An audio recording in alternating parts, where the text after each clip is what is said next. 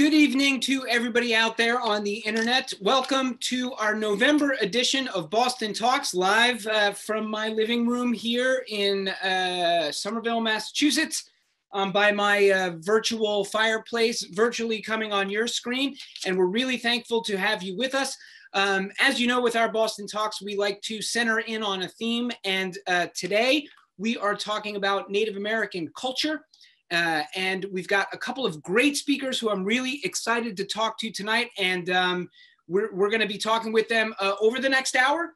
And I will be asking them plenty of questions, but I also want you to think about what you want to hear from them. One of the great things about our Boston Talks is that it is, or we strive for it to be interactive. So I am Edgar Herwick III from GBH's Curiosity Desk, and it is time now for us to get started. So our speakers tonight, who I'm very excited to talk with, are Jean-Luc Pierite and Katsitsionni Fox. And before we get started, I'm going to introduce my colleague, Liz, who's going to explain exactly how you can be a part of the evening.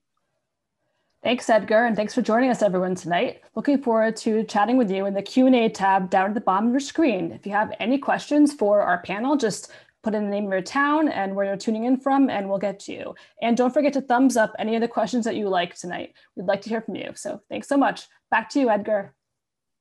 Thank you, Liz. Again, our speakers tonight, we're going to be talking with artist, filmmaker, and educator Katsitsionni Fox. And we'll also be talking with Jean-Luc Pierite, who is the president of the board of directors at the North American Indian Center of Boston. And without further ado, I'd like to get things started with Jean-Luc. So I'm going to welcome him to my screen and yours. There he is. Mr. Jean-Luc, how are you today?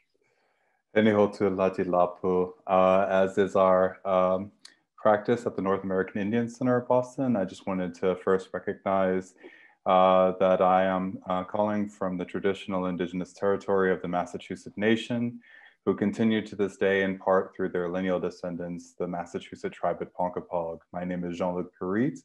I'm originally from New Orleans. I'm a member of the Tunica Biloxi tribe of Louisiana, where my family does language and culture preservation work. And yeah, thank you for having me, Edgar. Really excited. What did you just say right at the outset there? Can you do that again for me? Yes, Heni Hotu Lati Lapu, that's just our way of saying greetings, everyone. It's the Tunica. So Heni Hotu, greetings all, Lati Lapu, good evening, Lawa Lapu, good evening. I also gave a quick land acknowledgement, as we do whenever we introduce ourselves. For North American Indian Center of Boston, we find that it's most appropriate before we introduce ourselves that we recognize the traditional indigenous territory of the Massachusetts Nation. So we're doing a land acknowledgement, but we also, in part, we do that because we are making agreements with our host tribe. A lot of us as urban American Indians here in the greater Boston area, we come from all over the United States. And as a matter of fact, we call it the North American Indian Center of Boston, because we provide services not only for American Indians, but also First Nations and Alaska Natives and Native Hawaiians. And we do try to do as much outreach as possible to all Indigenous peoples, especially those immigrant communities from Central and South America. But if we are not Indigenous to this territory, then we are guests, even as Indigenous peoples. And so it is right for us to position ourselves as guests and make agreements with our hosts, such as supporting every effort by the tribe, by the original peoples, to repatriate all land and natural resources back to them. I am speaking with Jean-Luc Pierite. Just a reminder, if you have questions for Jean-Luc, you can pop them into the Q&A. I'll be keeping an eye on that, and I'm going to try to get to as many of your questions for him as I possibly can.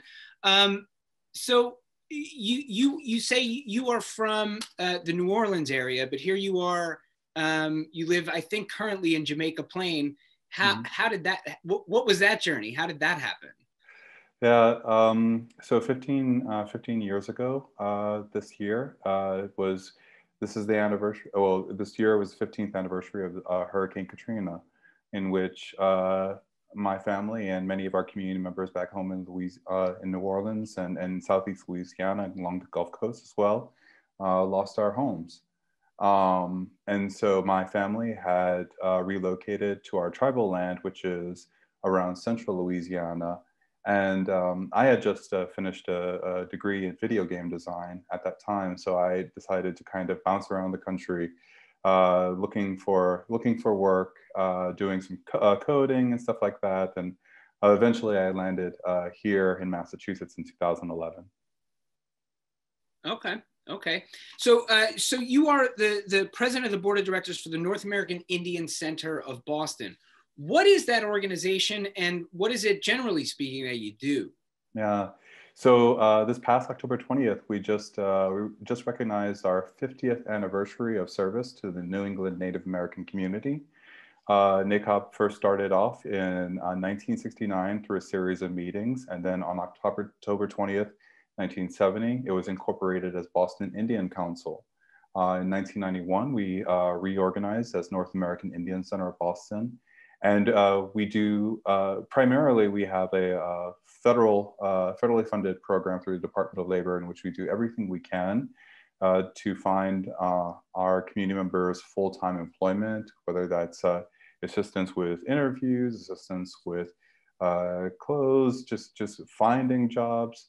But we do so much more than that. Our staff goes above and beyond, especially in this year during COVID. We've taken on the situation from the grassroots. Unfortunately, here in Massachusetts, the Department of Public Health does not disaggregate data for American Indians and Alaska Natives. And so we've taken on a grassroots campaign in which we've distributed upwards of 1,000 sets of PPE to American Indian families and Indigenous immigrant communities, so that we can get the data from the grassroots. We've also served on health advisory equity committees, and we also do some legislative advocacy through the Massachusetts Indigenous Legislative Agenda. So even though we have most of our operations remotely right now, we are busier than ever. I would say. Yeah. I'm going to turn over to the Q&A. We've got some questions popping in from some of our listeners. So Jean-Luc, Beth, who lives in Melrose, says you just used the word rematriate. She says that's a term she recently learned. Can you talk a little bit about tribal land and rematriation, what that means? Yes, so it's a bit of a turn from repatriation. Which, I mean, it's still in a way it's a kind of it's a way to navigate, because as Indigenous peoples, we are not necessarily heteropatriarchal. Our traditional forms of governance are largely matriarchal, and so we have our own ways of talking about. What does it mean to not just reacquire land and put it into the Indigenous nations holdings, but what does that mean to actually be a steward of the land and the natural resources? So yeah, really good question. Yeah, that's really interesting stuff. You know, you sort of mentioned the Massachusetts legislative agenda. I see a question that we have here in the Q&A from Nikki or Nietzsche Meadow. I'm not sure how to pronounce the name. Sorry about that. But they're asking, what are best practices to convince schools to stop using Native American mascots, such as tomahawks, et cetera? I know that that's something that there's been legislation sort of proposed around here in Massachusetts, but it's just one thing. So maybe address that, and also talk more broadly about here in Massachusetts, kind of what's going on at the State House and other places in terms of like trying to advance what's going on in the Native American communities. Yeah, so for starters, you know, there is Native solidarity with Black Lives Matter. We're definitely feeling the boost and the re-energizing in terms of addressing racial equity for Indigenous peoples here in Massachusetts through that movement. And one of the most compelling things that I have found when it comes to public testimony on Native mascots is actually hearing from the students themselves. When you're talking about war chants or tomahawks, or even just the cartoon figures that we have on the sides of school buildings. As a matter of fact, just recently I heard that Saugus has a whole new school building with a large Indian head on the side of the building. You know, a lot of that just doesn't make sense to the students that are going to the schools, so the cheerleaders, the athletes, most especially the youth that are of color. They do not, they are not. It doesn't resonate with them. They don't understand like where all of these stereotypes come from.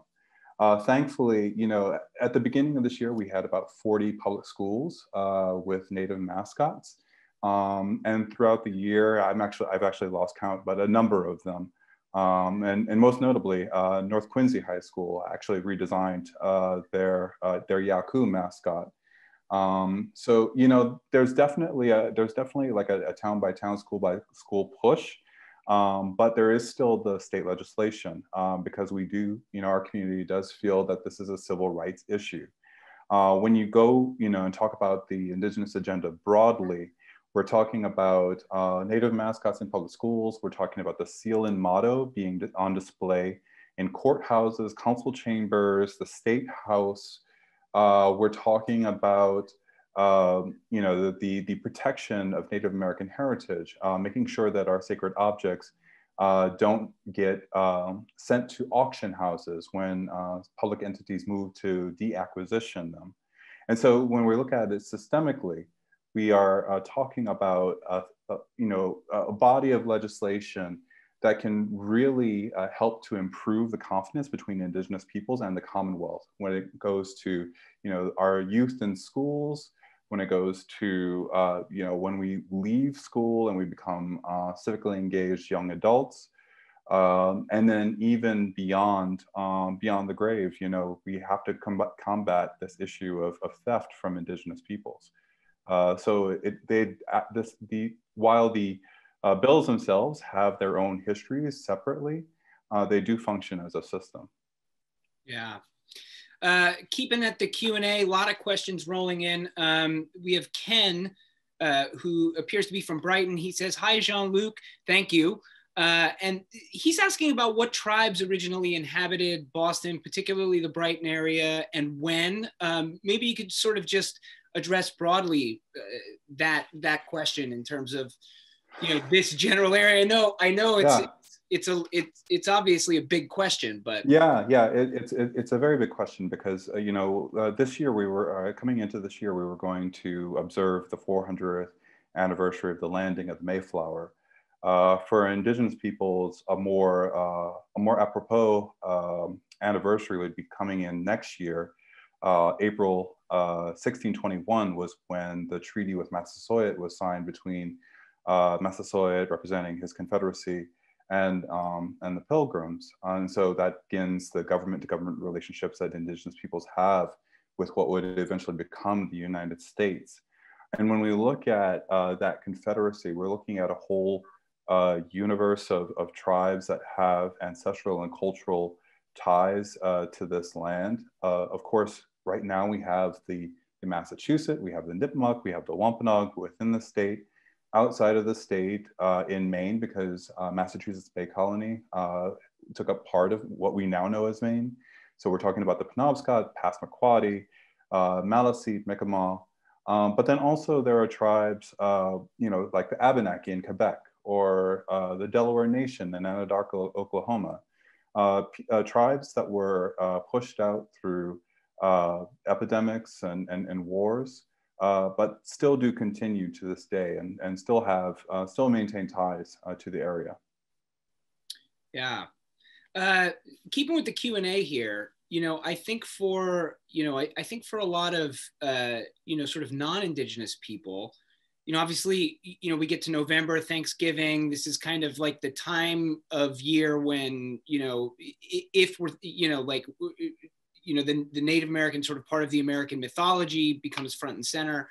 And I find that, there's a tendency where it's sort of such an old story that it sort of freezes a moment in time. And Kathy's asking a question, which I find really interesting.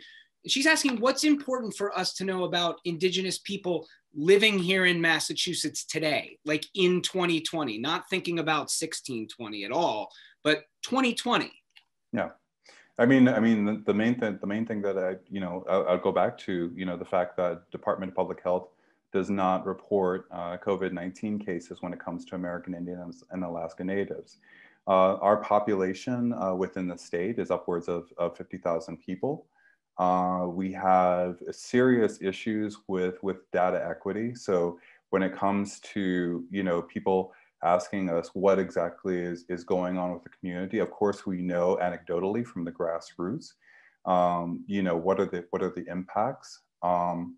But, there is a need for our non-Indigenous allies to call the state and ask them, why isn't data being reported on the Indigenous communities here within Massachusetts? Earlier this year, one of our federally recognized tribes, the Mashpee Wampanoag, navigated almost having their reservation being disestablished. And so there was a really big push to stand with Mashpee at a time when all of our Indigenous nations are disproportionately impacted by COVID-19. Even though we don't have those numbers within the state, we can look at Navajo Nation, we can look at the Mississippi Band of Choctaw Indians, who are faced with infection rates higher than that of New York City. So of course, our peoples are disproportionately impacted by the pandemic. But I would also say that we are disproportionately impacted by police violence, and some of our communities are on the front lines of climate change. Back home in Louisiana, in Southeast Louisiana, there's the Ile de Jean-Charles Band of Biloxi Chitimacha Choctaw, a state-recognized tribe that is the world's first climate change refugee community, having lost 95% of their land since 1955. So, we are absolutely dealing with climate change. We're absolutely dealing with the pandemic. We're absolutely dealing with police violence. So these are the frontline issues that we're dealing with today. Question from Emily, who is asking a language question. You said earlier your family, back in Louisiana, language is sort of part of the family business, it sounds like. Yeah. And so she asks, what are some examples of how the Indigenous language or languages that you speak shape your worldview? Oh, absolutely. It's a great question.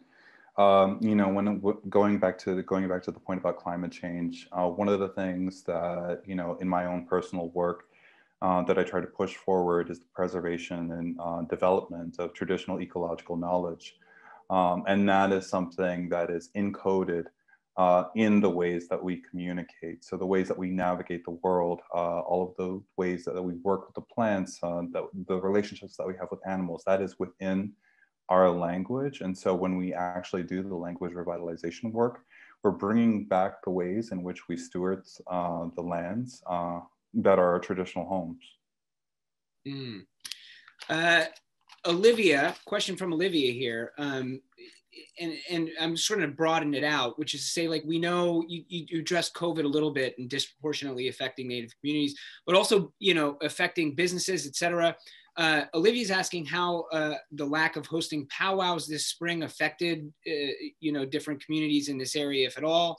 And is there a way that, like, folks, are there websites, places people can go that maybe financially benefit tribes or give support, purchase products, whatever, due to a lack of being able to gather, or businesses, or whatever it is? Yeah, and I really want to send out my gratitude to the team behind the Facebook group, Social Distance Powwow. I believe it's Dan Simmons from the Mashantucket Pequot, and his team.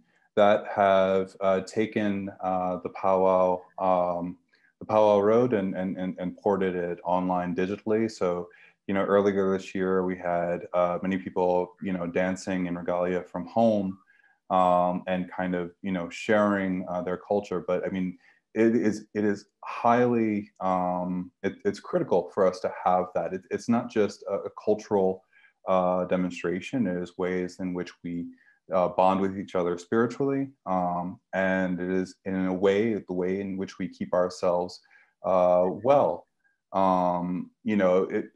Especially in this pandemic, going back to the issues of language, the disconnect that we have with our elders because they are a vulnerable population, that disrupts language revitalization efforts, that disrupts contact with elders that grew up speaking the language or can mentor the next generation. But we have tried our best to port a lot of these efforts, whether they're powwows, whether they are language revitalization efforts, doing as much as we can to port them online. But it's to mixed results. I mean, I can talk about the digital divide within our communities. But yeah, it's very, it's felt. It has a deep impact to not have powwows. Yeah. These language revitalization efforts, can you talk a little bit more about what they are, how they work, and why they're important? Yeah. So, for instance, like back in my home tribe, we have the Tunica language and culture revitalization project, which is a collaboration between my own tribe, the Tunica Biloxi tribe, and Tulane University in New Orleans. Before that, I would say that, that actually got formalized in 2011. Before that, it was an effort that my immediate family had taken on for as long as I had been alive. And a lot of it boils down to gathering a lot of the language documentation that survives in archives, listening to elders, collecting as much as we can of our story and song tradition, and just maintaining that. Until the time when we actually were able to formalize the program through that collaboration with Tulane University, the Mashpee Wampanoag tribe, and we'll actually, by extension, the bands of Wampanoag that are here in Massachusetts benefit from the Wampanoag Language Reclamation Project, which is in part started through MIT. Jessie Littlejoe Baird, Vice Chairwoman Baird, heads the program. And I mean, we have gone through centuries, decades, where our languages have been disrupted. And, with that disruption, again, we're talking about the disruption of traditional ecological knowledge. So language loss contributes to climate change. Climate change contributes to language loss. It's a vicious cycle. And we have to do whatever we can to bring forward our knowledge into this time. Mm. A number of questions here are asking about, terminology. We're speaking about language, Native American, American Indian, Indigenous. Is there a right? Is there a wrong in terms of terminology? How should folks think about that? Yeah. So, I mean, you think about Indigenous. You're thinking about Indigenous peoples versus nation states. So we're having that international type of language, which is not just Native Americans here in the United States, but we're talking about the Maori in New Zealand. We're talking about the Sami in Europe. So, for North American Indian Center of Boston, we call ourselves the North American Indian Center of Boston because we provide services for American Indians, Alaska Natives, Native Hawaiians here in the United States, but then also we have First Nations peoples that come to the Boston area using Jay's Treaty, using their tribal IDs to cross the Canadian border and to come here for work. And so we absolutely we try to be inclusive as possible within our languages. But of course, like when we're speaking about our own communities, our own families, we definitely I use Tunica Biloxi. Final question for you, Jean-Luc. I got to let you go, sadly, but Olivia asks, how can I, as just one person, help advocate for American Indians? What can general person do to learn, to advocate, etc.? Yeah, I mean, you can go to NAICOB.org, UAIN.org. We have donation links. Behind me, my background is actually the National Day of Mourning, which is now in its 51st year of observance. Of course, we're going to modify the program in response to the pandemic, but that's something that's coming up next week. But I urge everybody to go to maindigenousagenda.org to learn about the bills that are currently in the Massachusetts legislature. Of course, we're very happy that the Senate has voted unanimously to pass the Seal and Motto bill, and we're very hopeful for the mascots and for Native heritage. But we need more people to contact their legislators here within the Commonwealth. So please do all you can, and yeah, looking forward to building with everybody that's here on the show. The show, the chat, the computer, whatever you want to call it, whatever. I know. Jean-Luc Pierite, thank you so much for taking the time to chat with me and all of us today. I really appreciate it. Thank you. Excellent. Well, that was Jean-Luc. We've still got Katsitsionni to speak with, and a little bit of trivia, which is a little bit of a tradition that we have here at Boston Talks. But before we do any of that, I'm going to kick things over to my colleague, Sarah, who has some very important messages for you there at home. Thanks, Edgar. And thanks everyone for spending some time with us this evening while Boston talks about Native American language and culture. Viewers and listeners turn to GBH for many reasons, whether it's to learn something new about Indigenous culture or to simply be entertained for a while. If you feel GBH is worth listening to, worth watching, and worth supporting, then please make a donation. Today, when you show your support by making a one-time donation of $60 or by giving $5 each month as a sustaining member, we'll say thanks by sending you this midnight blue GBH covered tumbler. You can visit wgbh.org/support events and make a donation in any amount. Every dollar our donors give enables GBH to continue producing great virtual events like this one year round.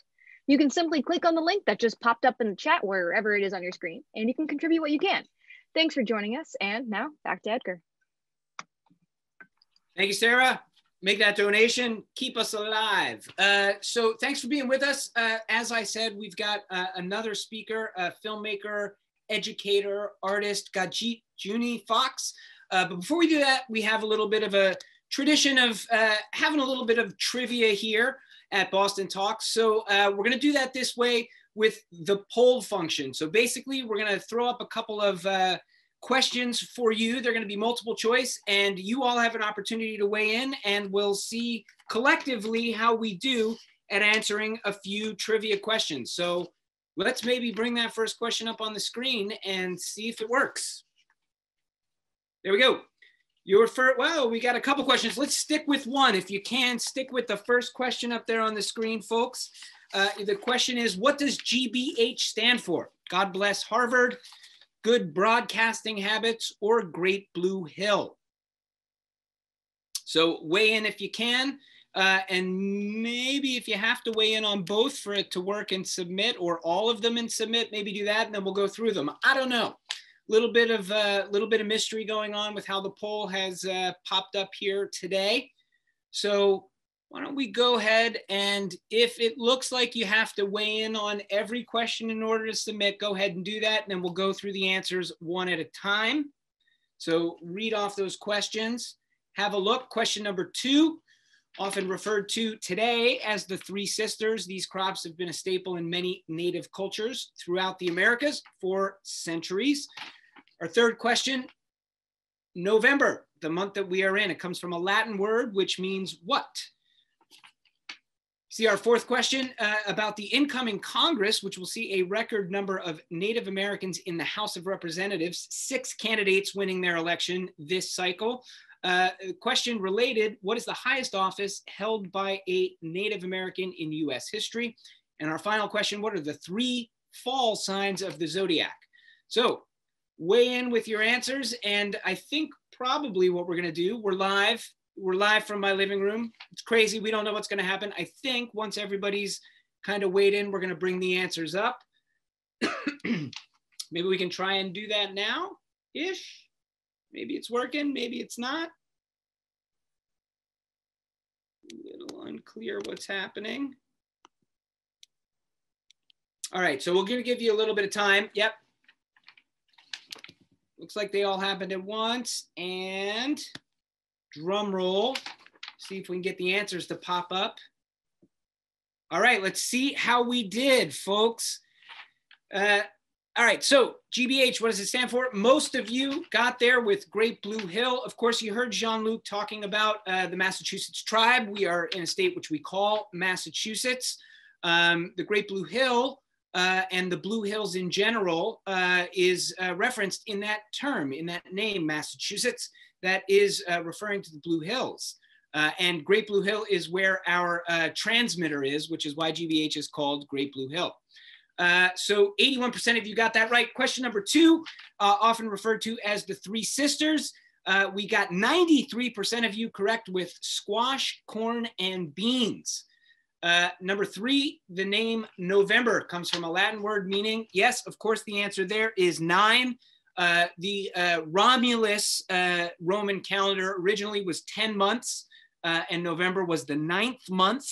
Hence November being the 11th month now, because they popped January and February on top of that.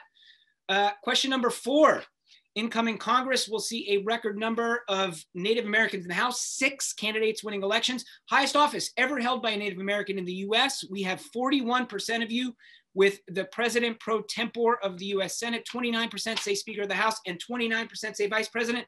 And the answer actually is Vice President. Charles Curtis, who was the Vice President under Herbert Hoover. This was in the late 20s, early 1930s. He had a white father, and his mother was a member of the Kaw Nation. He himself spent much of his childhood with his maternal grandparents on the Kaw Reservation in Kansas. He spoke Kansa, which is a Native American language, and he was a member of the Kaw Nation, Vice President of the United States. Final question, 3 signs of the zodiac that fall in fall: Libra, Scorpio, and Sagittarius. 85% of you got that right. I'm terrible with zodiac signs.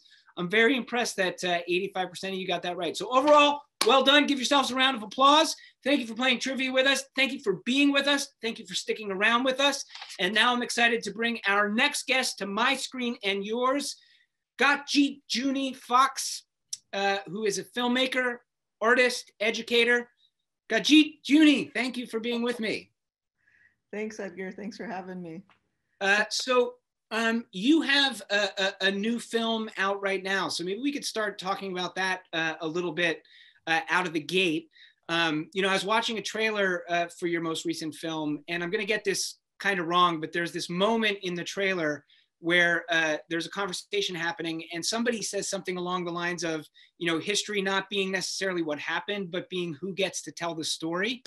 And it sort of struck me, and I sort of thought to myself, I wonder if this is like a driving principle for like why you made this film or why you make films in general. And I suspect maybe it is. It totally is. I want to start by introducing myself. So Sego Katsitsionni Yungat Swakskaleewage Akwesasne Nuet Gidalo. So my name is Katsitsionni, which in our language means that I make flowers.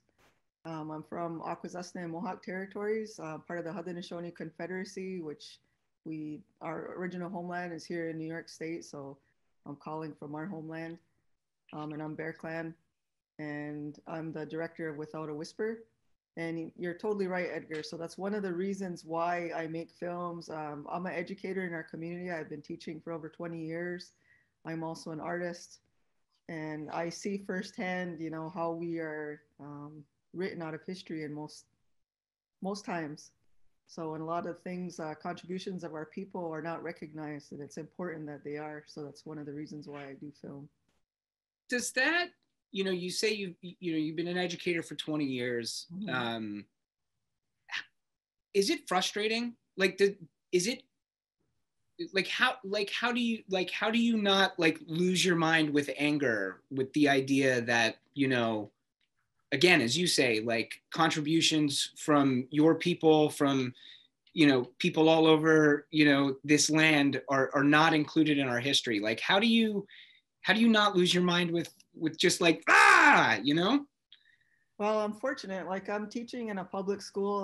The majority of our students in our school are Native American. And the classes that I teach, I have the opportunity to teach them that. So I teach Native studies. So we, do an in-depth teaching, especially on the Haudenosaunee people, where we, which we are part of. And I also teach film. So I'm teaching young people how to make films and, have their voices heard. And I also teach traditional art. So I have the opportunity, and I have my foot in the door to be able to do that. So that's, I try to look at it from that perspective and try to incorporate and give them as much as I can while I'm in the school. Yeah. Let's break down some of that you're talking about just in that answer there. So one, you teach history. So what are some of the things that you introduce into your curriculum that you think are majorly important, that you're okay, if you take nothing else away from this class, you need to know this? The class that I teach is like a Haudenosaunee 101. It's very specific to our people. So I teach about our creation story, which has a lot of our teachings in it. And our creation story started, of course, with Sky Woman. So it was a woman that was here first. And that kind of shapes our worldview and how we look at the world as being matrilineal, matrifocal. I talk about the clans and the introduction of clans and why that's important to us, especially in areas like when somebody passes away. One clan's family is very sad, so the other clans, help to carry them through that hard time. I talk about our ceremonies, and we're very fortunate that for our people, we still have our ceremonies, because there are a lot of Native nations that was lost, and our language is also very key. So those are some of the key things I teach, and also contributions. So there's so many contributions of Native people to the land. One of the most important ones is democracy. So for us, the Haudenosaunee people, people like Thomas Jefferson, Benjamin Franklin, looked towards our people and how we governed ourselves, and took that and used it for the United States. Except they left out something very important, which is the women, because they couldn't even fathom having women, in office. So that's a huge contribution. And that not only went to the United States, but all over the world. So democracy was not something that was known too much in other parts of the world. And also, this film, women's rights. Yeah, I was going to say your most recent film, Without a Whisper, you said the importance of women, and also the kind of, sort of lesser known or lesser than should be known contributions of, Indigenous people. Those are both addressed in your most recent film. Talk a little bit about what it's about. So my film, Without a Whisper, is about how our women, the Haudenosaunee, influenced the movement. The women's rights movement took place, it started in Seneca Falls. And as I said earlier, I'm calling you from Haudenosaunee territory, which is pretty much all of New York State. So those early suffragettes were surrounded by our people. And we are very different than them, especially when it came to women.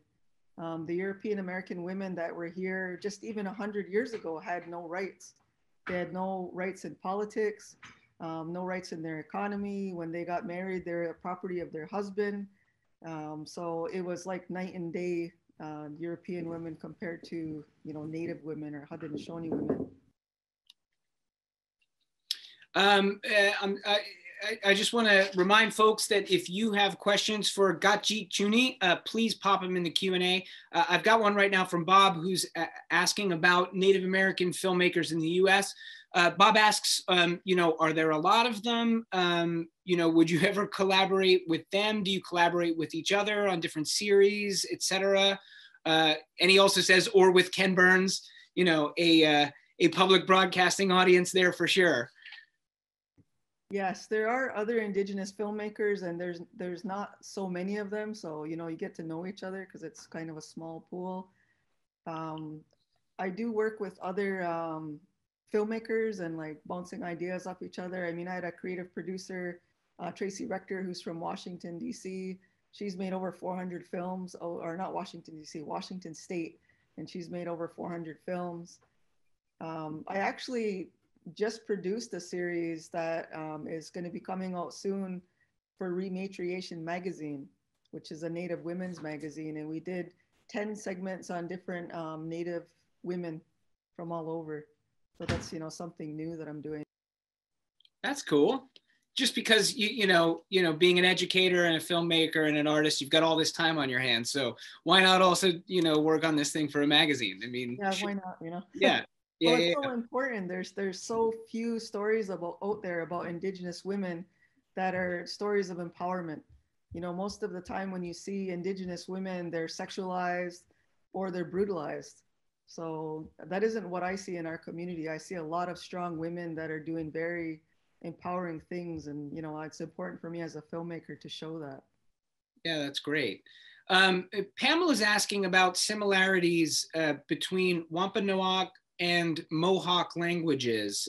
Are there, and I'll broaden that to say sort of languages and cultures. You know, you talk about your people kind of in what we think of as upstate New York today. We're kind of, you know, as the crow flies, not that far from there here in Eastern Massachusetts. So how were those cultures connected? Similar language, yes or no, you know, in the years prior to Europeans coming over here? Our languages aren't the same, and I wanted to, you know, kind of touch on that because there's over 500 different nations that live on Turtle Island, or North America, as you call it. And we all have different languages, we have different ceremonies, we practice different cultures. And as far as our relationship with the Wampanoag, I want to say Sago and greetings to them because I know you're calling from there on your end. We did have relations with them because that's where we got our wampum from. So our people used wampum as a form of recording our treaties and recording important things that happened in our history. And that's where we got our wampum from. You know, you've talked about how your people have retained their ceremonies, other nations had not. You know, you talk about how, you know, all these different nations, these different peoples had different ceremonies. Walk me through what a ceremony is, what it might look like, why might a ceremony be held, like, and why is that important to your people's culture? Well, for us, we still maintain our traditional ceremonies, and what our ceremonies are for are to give thanks to everything that is going on around us. So it's a lot different. Like when I teach a unit on this in class, and we talk about, you know, the holidays that we have in school versus ceremonies that we have in the community. And one of the big differences, the holidays that we have in school are mostly celebrating things that happened in the past or people from the past. And for us, our ceremonies are celebrating things that are happening like right now. So when the wild strawberries come out, we have a ceremony to give thanks for them. When we hear the thunder beings coming back from the west, we have a ceremony to thank them. We have a ceremony for our corn, our beans, our harvest. So there, you know, ours revolves around, you know, what sustains us. And we're very fortunate that we still have that and have the speakers and the knowledge holders to still conduct those ceremonies. And what happens at a ceremony? Like, for example, I mean, you know, pick one as an example and you say you have speakers, et cetera. So like what happens? Well, usually the ceremony will start with our Ahanda Galiwa Dekwa, which is our Thanksgiving address. And it's an acknowledgement to all of the natural world. So when we give that acknowledgement, we thank the people, the earth, the waters, the fish, the bugs, the grasses, the medicines, the animals, the trees, the birds. So it starts on the earth and goes up into the sky to the thunder beings, the winds, the sun, the moon, the stars. And we open with that. And then we have like certain dances that go with that and speeches that go with that. And it's all done in our language, like just to give that, you know, that good medicine and that thankfulness that we still have those things in our life. How sort of, you know, how large is your community there in upstate New York, both sort of land-wise and also people-wise? In our community, we have maybe about 12,000 people that live here in Akwesasne territories, and a really unique community. We have an imposed border that runs through our community. So half of our, you know, some of our people live in Ontario and Quebec, and some live in New York State. But it's, you know, Akwesasne was here before the border. Yeah. What are the big issues facing, you know, your communities right now? You know, Jean-Luc addressed some of the stuff that, you know, his organization is working on here, you know, in an urban environment in Boston and in greater Massachusetts. What about for you? In our community, some of the most important things that we are working towards is making sure that we're passing on the language and the culture. And we're fortunate in our community that we have a lot of older speakers, but we're really working on getting our youth to be able to speak. And we have a really great school in the community, the Akwesasne Freedom School, that is a school that's taught entirely in the language. And entirely, the curriculum is based entirely around our culture and traditions, and it goes up to grade 8. So we're very fortunate to have that. And we actually get speakers that come out of that school. So that's one of the most important things. The other thing that I wanted to mention that hasn't been mentioned tonight is bringing awareness to missing and murdered women. So this is a phenomenon that's happening in both Canada and the United States, where Indigenous women go missing, and it's not, you know, put in the press. It's like very hush hush when it happens to Indigenous women, and it's something that needs to be addressed. I mean, in my film, I talk about how for Haudenosaunee women, abuse of women was pretty much unknown to our people. And today it's rampant. Like it's for Indigenous people, that's something that's happening to our women, and we need to talk about those issues. So what can those of us, you know, who hear you talking about this and are sort of like, okay, whoa, this is an issue. What can or should we do, or how do we help? How do we talk about it? Like what can be done? I think like to learn about it. I mean, there's a lot of different organizations and artists and people that are bringing awareness. I think of like Christine Belcourt did this installation of moccasins that was on this topic of missing and murdered women, where she made all these moccasin vamps that represented all of these women that have passed away, and a lot of them they're not found, or their murders are unsolved. Yeah. Thank you for bringing it up. Turning to the Q&A, you know, there's a few questions in the Q&A, you know, addressing the issue of trying to be appreciative or integrate or acknowledge without sort of appropriating. Yeah. You know, and, you know, one example here from Phoebe, who says that her church is considering integrating a native land acknowledgement in their services, but you know, they don't want to appropriate a tradition, but like, you know, how do we do that right? Do you have advice for those of us who want to either show support or what have you without sort of appropriating? I think like earlier, Jean-Luc did a land acknowledgement when he was on, and I also did it too. I think a land acknowledgement, you're just acknowledging the land that you're on. And I think a lot of people don't think about that. Like anywhere that you're standing on Turtle Island was somebody's traditional homeland. And just even to acknowledge that is a start in the right direction. Why Turtle Island? Where did we get the name Turtle Island? Turtle Island, for us, for the Haudenosaunee people, it's from our creation story. So in our creation story, when Sky Woman came here from the sky, it was all water here. And a turtle came up from the water, and she landed on the turtle's back, and she started to sing songs, and the turtle expanded into the earth. So that's where the terminology Turtle Island comes from. And if you look at the shape of North America, like if you look at it from a distance, it looks like a turtle. That's pretty good. I like that. Turtle Island. How would you say it in your language? Well, the earth, we say Yakini Hunja, which means Mother Earth. And that's where we get all of our sustenance from. Are there places that people can go to learn these languages, to learn more about these languages, to learn to speak them even? There's apps out there.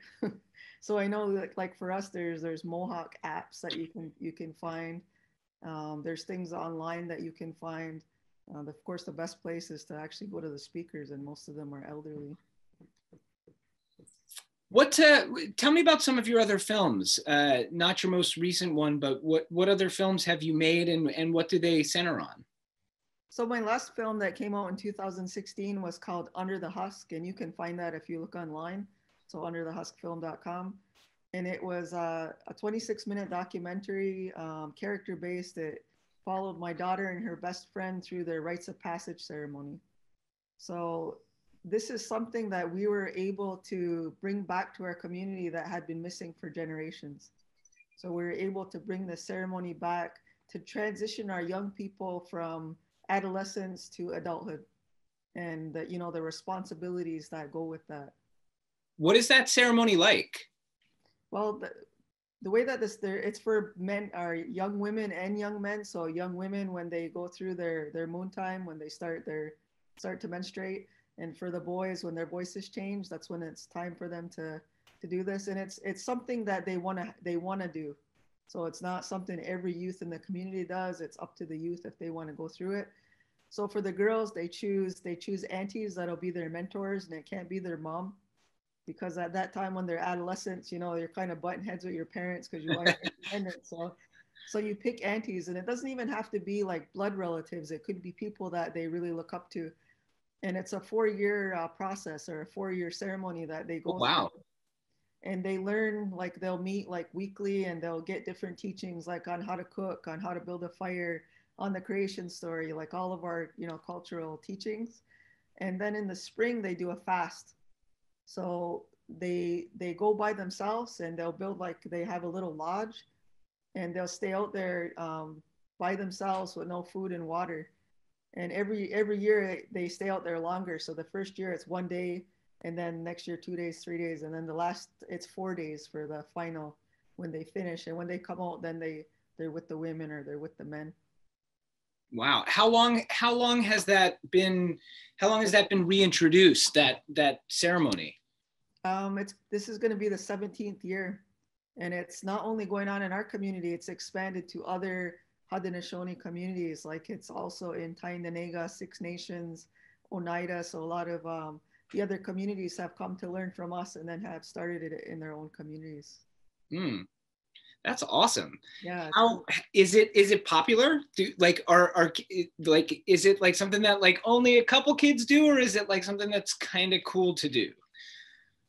I don't know if I would term it as that. It's because it's such a humbling thing to do that.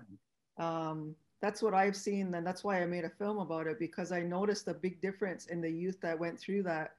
Because if you put somebody out in the woods like that, and they're isolated, and just think about how you'd feel if it was you. Yeah. You have no food, you have no water, you have no phone, and you're just sitting there with all of your relatives in nature. And so it really humbles you to do that. And it's a very trying experience to do that. But I find that the youth that come through that find themselves quicker. So they're out there to find, what are their gifts? Like, why are they here? Like, why were they sent here? And that's kind of what we're all trying to do while we're here. So that's one thing that helps them in that direction. Do you find, or have you found, or maybe even through your film, this is sort of part of it, but does it become as important for the woman who's chosen as the auntie, like the sort of mentor figure, does it end up being as like sort of meaningful to them as it is to the teen who's going through it? I absolutely think so. I mean, I had a hard time making that film because it was so touching for everybody that was involved with it, the moms, the dads, the aunties, but I just had to focus on the point of view of the youth, because that was my focus for the film. But a lot of the aunties that are mentoring have never never done it themselves. So it's like they're being able to kind of experience that through the youth. And we've been doing it so long that now that some of those youth that have gone through it are now coming back as the mentors. Oh, So wow. my daughter and my son both have gone back to be aunties and uncles to other people, other youth that are coming through. Oh, wow. So your son and your daughter both went through it, and Yeah. wow. My son was in the very first group, and there was only 7 of them. And then now there could be up to 100 people that are fasting. So it's really grown. That is wild. That is really interesting. Yeah. We have a couple questions in the Q&A. You know, obviously we're coming up on Thanksgiving right now.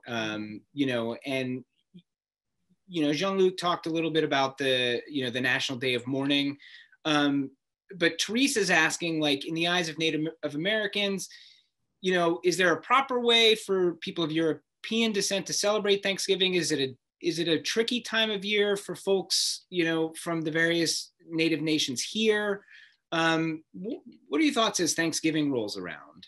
I think that to stop perpetuating the old, you know, Pilgrims and Indians myths that are out there, for me, what I would say, you know, as a Haudenosaunee woman, is to be grateful for everything that we have in nature.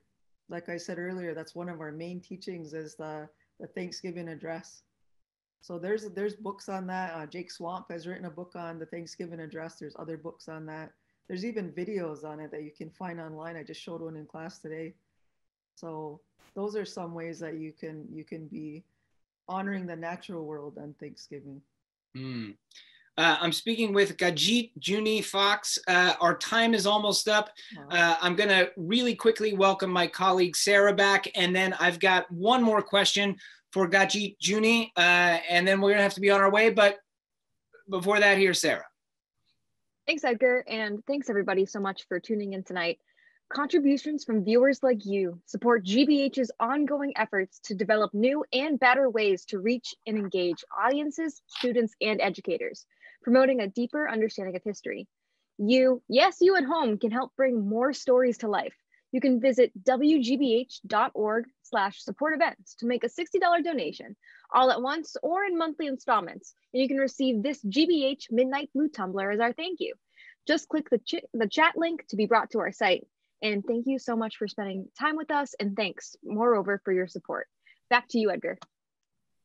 Thank you to you for being with us. Thank you, Katsitsionni. Before I let you go, you know, I love talking with, you know, with other media makers, filmmakers, writers, you know, specifically not just about their work, but about work that they like. So I'm going to ask you for, you know, you as a filmmaker and artist, for a recommendation for us, other than your own work, which we should all go check out. But what's a film or a book that, like, you know, you would like highly recommend to those of us here, you know, either related to what we've been talking about, or one that you just love that you feel like doesn't get enough attention? There's one of my favorite films is from Taika Waititi. It's called Boy, and I think it's on Amazon. So that's just one of my personal favorites. I really love reading Joy Harjo. So she's a poet laureate right now. She also has a new memoir that's out. That's great. So those are a few of my personal recommendations of books I like to read. Love it. I love that stuff. Katsitsionni, you should know before we get out of here, her latest film, Without a Whisper, is currently airing on GBH. It will be on GBH World the 24th at 9:30 p.m. But it is also this month streaming on pbs.org. So you've got a couple days left, a couple weeks left in this month. So you can check that out, right? And we should all check it out, right? Sure. Absolutely. Katsitsionni, thank you so much for taking the time to chat with us. I really appreciate you being with us today. Thanks for having me. It was great. And thank you for having me on your screen live from my living room here in Somerville. That's it for Boston Talks. We will be back with another one. So keep your eyes on your email and at wgbh.org for details about our next Boston Talks. That's about it. I'm Edgar B. Herwick III from GBH's Curiosity Desk. Stay curious out there, and thank you for being with us tonight.